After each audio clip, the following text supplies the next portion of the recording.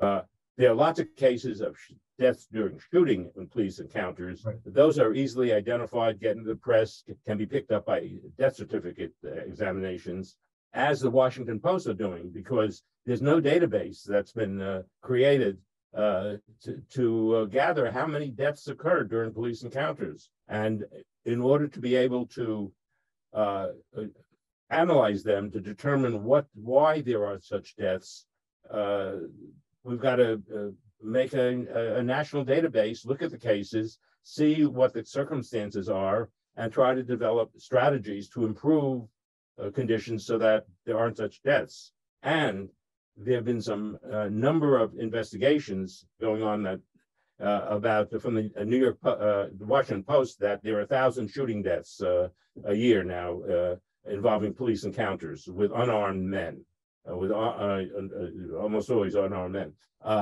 And there are other studies that show that more than half of deaths during police encounters of civilians are not reported on death certificates. That's me and my forensic pathology colleagues who make up the death certificates when people die in police encounters.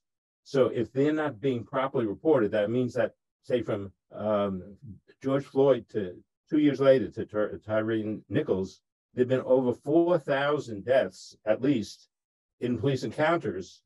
And occasionally a Floyd case, a Tyree Nichols case comes out to the public, but there are thousands of cases that don't, and they have to be analyzed to see how do we diminish those deaths. And the only way we can do that is we first find out the extent of the problem.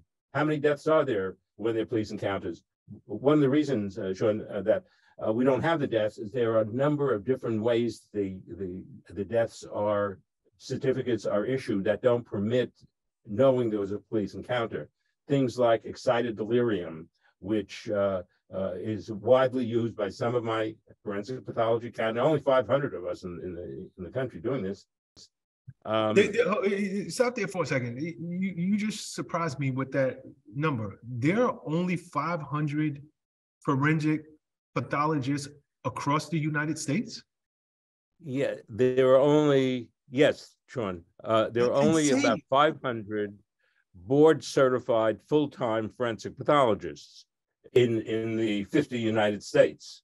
And that's over 1 million physicians. It's a very small specialty in pathology.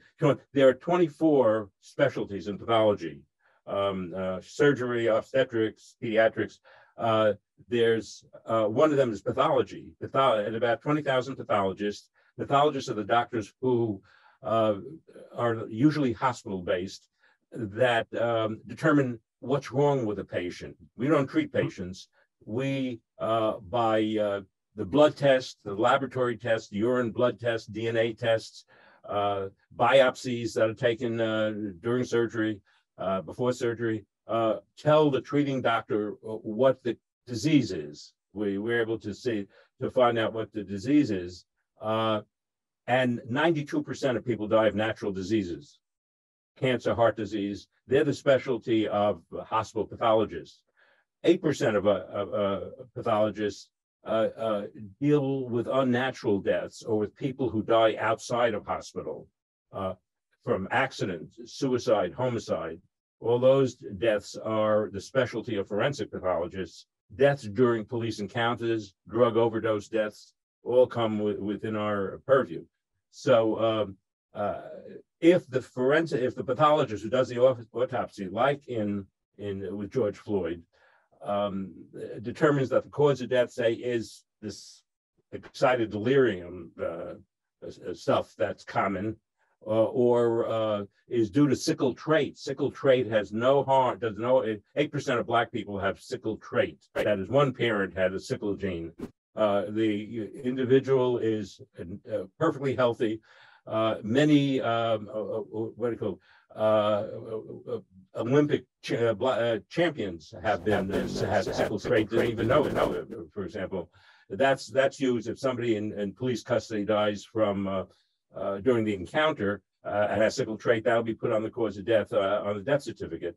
The fact that there was a police encounter, and as with George Floyd, that's one of the reasons this concerned me so much, whether it's Eric Garner, George Floyd, a whole bunch of other people, when they say, I can't breathe, the reason they can't breathe is because the police restraint is preventing them from breathing. What's up, guys? Thanks for sticking with me to the end of the video. Truly appreciate you. If you like anything you heard here today, go ahead and hit that subscribe button. And if you know anybody that can benefit from this message, feel free to share.